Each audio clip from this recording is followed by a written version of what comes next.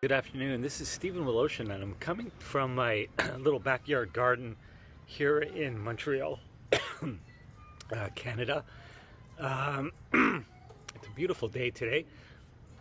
I just wanted to talk to you a little bit about the process of my film Zero Visibility. In the past, I've made a lot of films that were, I would say, like a direct intervention of ink and scratching on 35mm film. And this is the kind of the area of the films which I call like deliberate manipulation and deliberate intervention.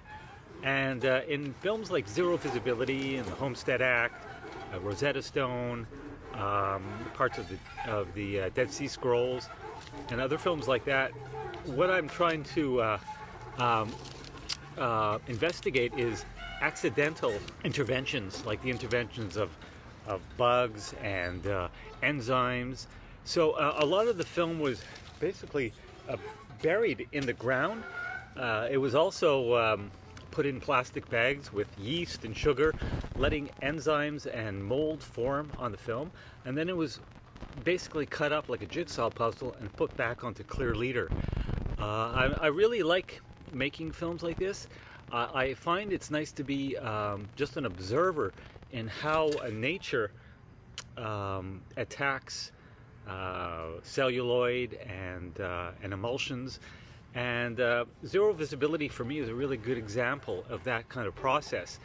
And it also says in a way that a lot of the films that we that start off as figurative or shot through the lens of a camera can be broken down into an abstract film. Oh yeah, what a beautiful day! And it's time to bury some more film. In fact, I think the film we're burying now is an old print of Synchromy by Norman McLaren. See if you can see it right there. It's been lying in the ground, lying on the ground actually, for about 3 months. Okay.